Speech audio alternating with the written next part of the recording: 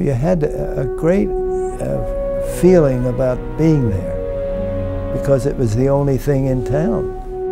It was a nice, neat park to go to. And it was in the city, and you could walk to and from, and that's what makes it so nice.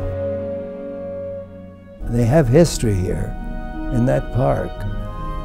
And the more you play, the more you see the history where it was made.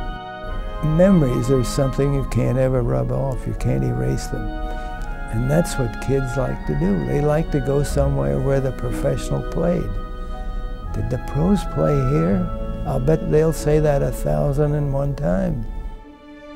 And these boys that we're doing this for, you know, it's a great introduction to baseball, really. Because some kids don't know where to go when they want to go. It'll be a godsend, really.